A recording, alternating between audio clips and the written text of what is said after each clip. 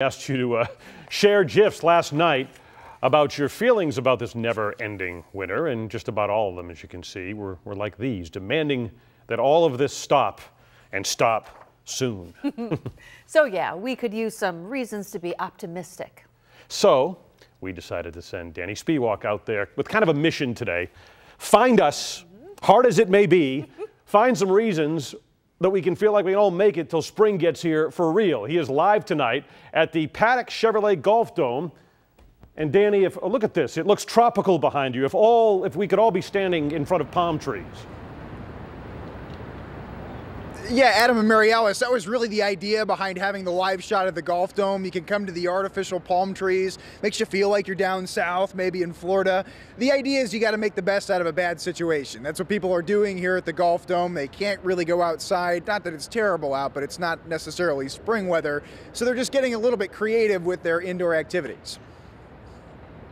Winter in April doesn't have to be a bad thing. You can walk your dog at Delaware Park, go for a run, or throw snowballs at nobody in particular.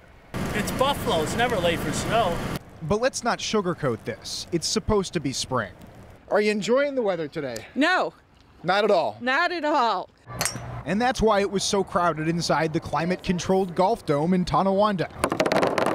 Linda Kastner brought her 3 grandkids here to hit golf balls, but they're starting to run out of ideas for indoor spring break. We've been to the Gnome Movie, we've been here, we've been to Bounce Magic, we've been to Fuji Grill, got a birthday party, soccer game, and any other suggestions are greatly welcomed.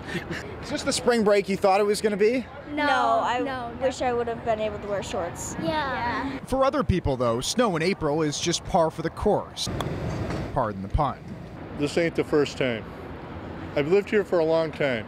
It's been cold, it's snowed every winter. I think there's a pattern for me. Perhaps. But Jessica Hull still isn't a fan of the winter weather lasting into April. She brought the kids to RPM Raceway in Cheektowaga for an escape. It is definitely time for spring. This morning, Molly asked if winter was starting again, and I said I hope not. Otherwise, it could be a long April.